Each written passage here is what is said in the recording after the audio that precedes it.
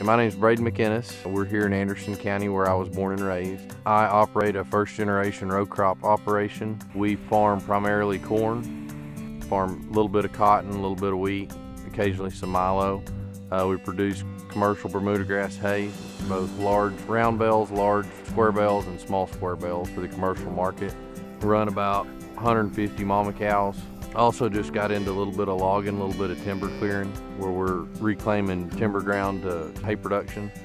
I'm an agri-science teacher at Elkhart High School. Here I'm an FFA advisor. I go to shows. I teach classes like livestock production, advanced animal science, floral design, small animal management, so dogs and cats and reptiles, and equine science. I got to move positions this last year. Our head ag teacher left and went back home, which gave me the opportunity to move up. So I'm now the lead ag teacher at Elkhart High School.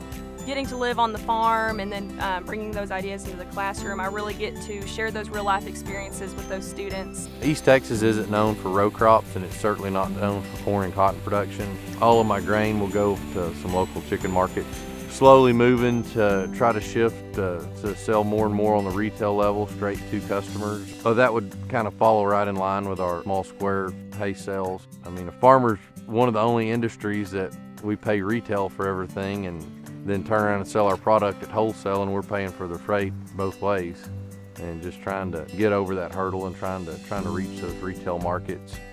I think my favorite part about being an agri-science teacher is the hands-on projects outside of school, getting to make those real relationships with those kids and watch them grow. And it's amazing to watch them enjoy the love of agriculture, and I get to teach them all perspectives from their animal side, which is really my job, but then we do harvest experiences where we bring them on the farm and we've let them drive equipment, things that they don't usually get to see in East Texas because row crop farming is not as big of a thing in our area. I love being able to grow things, being able to see that ground turned over in the fall and planting that seed, and then seeing something like a corn plant that's 7 or 8 foot tall grow. And when the pigs don't get it, getting to drive a combine through it in the late summer and see all your hard work pay off.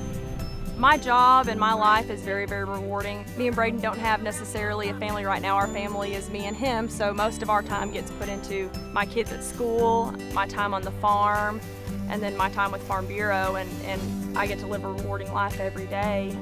I enjoy agriculture. I think it's a very important aspect of our community.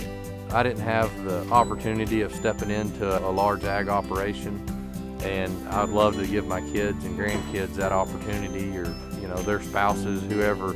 I'd love to have an opportunity for them to bring them into the operation someday and enjoy the life that me and Jordan live.